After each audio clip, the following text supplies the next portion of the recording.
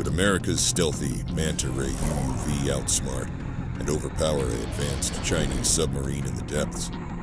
In a high-stakes naval showdown, who would emerge victorious? The Manta Ray, DARPA's extra-large UUV, excels in anti-submarine warfare with its modular design for quick deployment and energy harvesting for months-long patrols.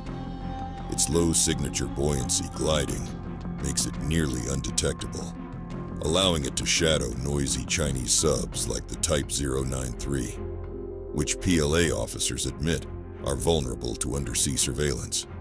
Equipped with payload bays for sensors or even torpedoes, it could detect acoustic signatures from afar, jam communications, or deploy swarms to overwhelm defenses, exploiting gaps in China's anti-UUV tech.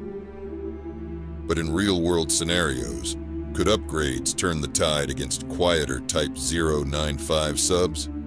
Explore detailed simulations, expert analyses, and global implications. Subscribe and dive into the full video to see if the Manta Ray reigns supreme